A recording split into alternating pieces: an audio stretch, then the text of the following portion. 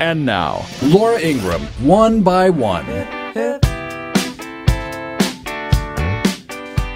We have Gerald R. Schmidt from Jacksonville, Florida, writing, I believe Marco Rubio, the inexperienced new kid on the block, was manipulated by the corrupted old professional politician Chuck Schumer.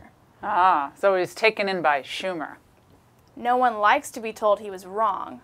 One loses face. Do you believe Marco can be won back by appealing to the virtue of his humility? I think Marco Rubio is conservative on a lot of issues, probably most issues.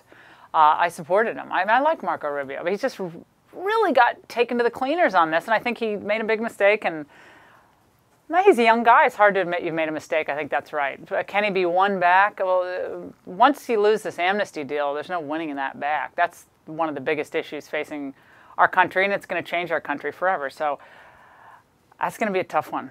I don't see, I could be wrong, I don't see Rubio winning the nomination after this amnesty deal. I just don't. So I'm not really worried about him, I'm worried about the country, but I don't see it.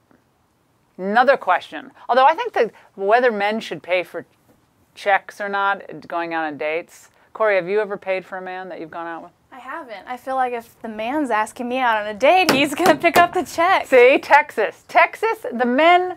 If I have tried to take my card out one time over the last 5 days, and I was with my friends, the Hendys. Now, they don't just have me, they have my 3 kids, too. I said, no, I am paying for this. It was something at the Hyatt Lost Pines we went to. They were like, absolutely not. You're not paying for anything, but that's Texas. They're very generous people. But no, you can't let the gal pay. And one more question. Okay.